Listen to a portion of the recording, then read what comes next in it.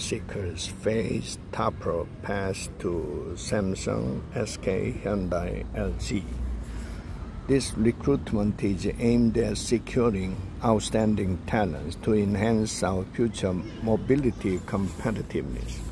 A 27-year-old job seeker surnamed Kim is aiming to secure employment in the latter part of this year, eagerly anticipating recruitment announcement from Samsung and other large companies.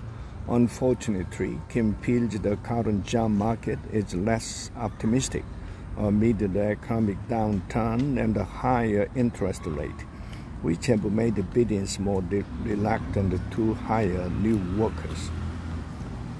I'm actively pursuing job opportunities, although the current job market presents challenges due to increased interest rate and economic uncertainties.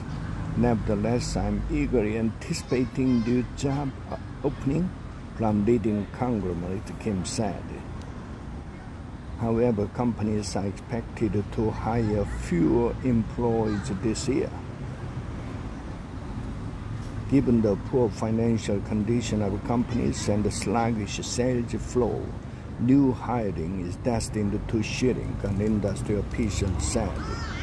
Many domestic companies, including Samsung, are gearing up for second-half recruitment starting next month. With the expected decrease in the scale of recruitment compared to previous years, the job market is anticipated to become even more competitive.